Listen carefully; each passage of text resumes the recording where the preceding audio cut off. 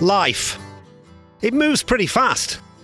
And if you don't stop and look around once in a while, you might miss it. But for me, it didn't always seem this way. When I was younger, days and weeks seemed to last for months on end. Back in the summer of '69, the summer seemed to last forever, according to Bryan Adams. Actually, I don't know why I said that. Back in the summer of '69, I was still 3 months away from my mother's womb. And anyway, Bryan Adams meant something completely different. The summer of '69 wasn't about the year. I think he was being rude. Summers when I was a boy did seem to last forever. In fact, everything about my life up to the age of 30 seemed to go at a slow and steady pace. Life was slow and orderly to me, and my future seemed to be a never-ending void that I'd never get to the end of. I can tell you what I was doing in June 1986, March 1992, or September 1979. But after the age of 30, everything seemed to go by in a blur. If you were to ask me when something happened after the age of 30, I might be able to point you in the rough general direction of the right decade. I feel as though I've only just put the Christmas tree away, and yet here we are, hurtling towards summer. I get the feeling that if I don't pay attention, before I know it, it's going to be Christmas again.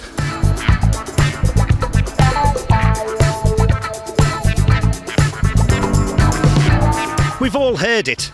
People of advancing years saying that life appears to be accelerating the more we age. Is this just a quirky observation, or is there any science behind it? Well, it turns out that it is a widely experienced perception that scientists, psychologists and neurologists have been studying for years. In this video, we're going to explore why time feels faster as we get older. We'll do a deep dive into the scientific explanations into this universal experience. Why does life seem to speed up as we get older?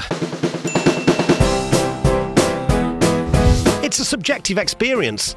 At its core, the speeding up of life is about perception, not the actual passage of time. A minute is still 60 seconds, whether you're 5 or 50.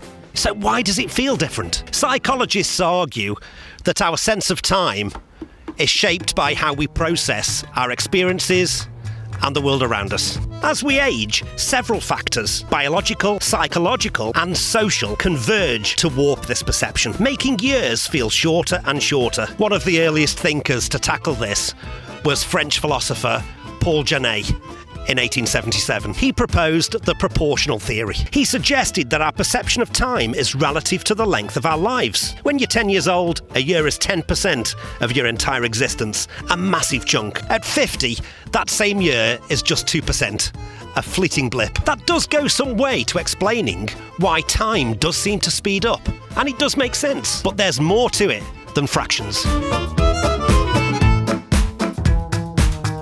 Neuroscientists say that it's our brain that's the mastermind behind our shifting sense of time. As we age, changes in how our brains process information can alter our experiences. One key factor is the slowing of cognitive processing speed. Studies carried out in 2019 suggest that the rate in which we acquire and process new mental images declines with age. Young brains buzzing with rapid neural activity absorb the world in vivid detail. Older brains with slower networks and less novelty to process take in less per second, making time feel like it's slipping by faster. The suggestion is that saccadic eye movements, those little eye movements that our eyes do to scan our environment, slow with age due to brain degradation. A child's eyes dart around capturing a flood of fresh data, whereas an adult's gaze is steadier, taking in less new information. The result? Days feel shorter because our brain has got less to chew on. Now, there is a bit of science to back this up. Also in 2019, a study from the University of Munster in Germany used EEG scans to measure how adults of different ages perceived short time intervals. For example, 1 to 3 seconds. Younger participants consistently overestimated these durations, whereas older participants consistently underestimated them. Researchers link this to a decline in dopamine levels. That's tied to attention and reward processing, but it drops as we age. Less dopamine means less anchoring to the present moment, letting time slip by unnoticed. Another piece of the puzzle seems to be how we form memories. Psychologists like William James, writing in the 19th century, said that maybe it's because childhood is packed with firsts. The first day at school, the first bike ride, the first trip to the beach. These novel experiences demand attention, and they etch themselves onto our mind. That stretches our sense of time.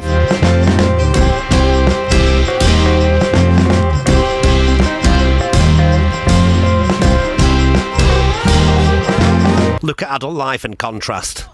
It's all work, bills, TV, beer, repeat.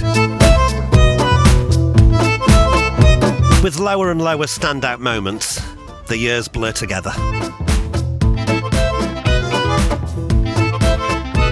British psychologist Claudia Hammond took this a bit further in her book Time Warped. She found that people who reported trying new experiences, such as travel, starting a new hobby, learning a new skill, perceived time as passing more slowly. In 2011, further studies were carried out at the University of Tokyo. Researchers asked participants to spend a week either following their usual routine or trying new activities. Those activities could be quite simple, such as cooking a new recipe or visiting a new place. Those in the group trying new things rated the week as feeling longer, suggesting that breaking the monotony can stretch time.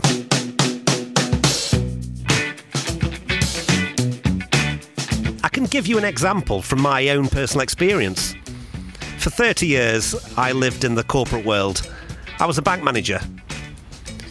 When I look back over those 30 years, I can only tell you what I was doing on any specific year based on the office I was working out of or the age of my children.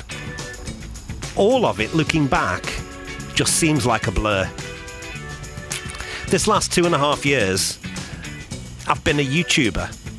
I've had to learn new skills and I've had new challenges, and it's made me live in the moment. I can honestly say over the last 2.5 years, looking back, it's been the slowest of my adult life.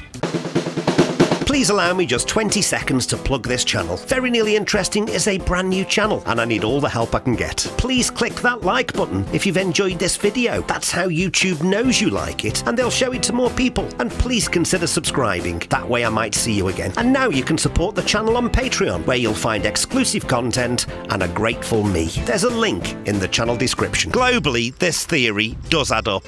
A 2016 study by the Max Planck University in Germany polled 1,000 adults across Europe. Participants over 40 consistently said that time felt much faster than it did in their 20s, with repetitive schedules identified as the culprit. The younger adults surveyed, still navigating life's milestones, reported time dragging, especially through periods of change, like starting college or a new job. Some scientists say that our brains just don't process time proportionately.